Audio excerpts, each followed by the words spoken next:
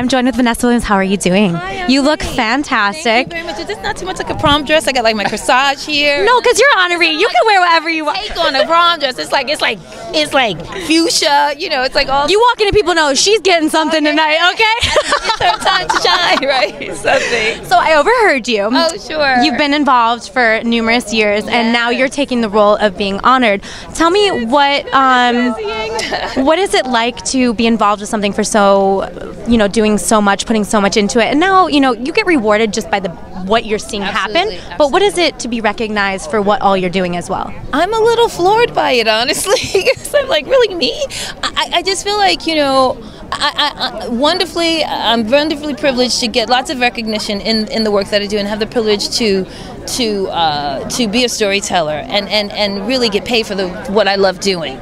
So that I use my voice in this way, it's just sort of what you're supposed to do, I feel, with the advantages that you have in this world. And that I've lost a lot of friends to the AIDS epidemic, and as it's shifted and changed and gone from being a disease that white and gay men get to now the largest new cases are black women, straight black women, it's staggering. And so that's my community. And as we say in the Black AIDS Institute, it's our disease, our problem, our people, our solution. And so as we're about the solution, this is only what you're to do with what you're given.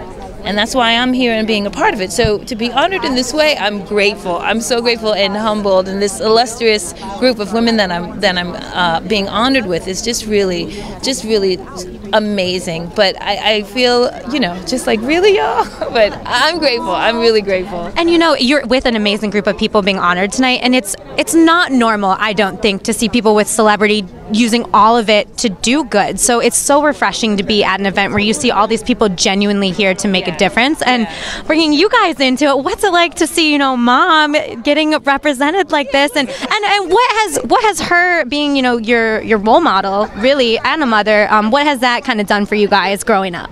Oh, well, it's great. I mean, just everything that my mom does is so, she's always working to further herself and do great things, but both with her career, but then also just as a humanitarian, as a person in general. And so just to see her doing so much for community is a really great thing.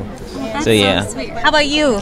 Well, my mom, she just really inspires me to do everything I love, and she's one of the people who has brought me into her world, and has shown me all these great opportunities, and now I'm kind of projecting off of the things she does and doing it into my own way, because I'm actually a filmmaker. So oh my goodness, look at you. Yeah, she's a great person to look up to. She is, and you guys are our future, so it's so inspiring to see. You're so well spoken. Good job to that as well. Thank you guys so much for joining me. I know you have so many people to see, but I'm just really blessed to be here, and it's so great to have you doing all of this. Thank you so much. Thank you so very much. Yes. Thank you guys.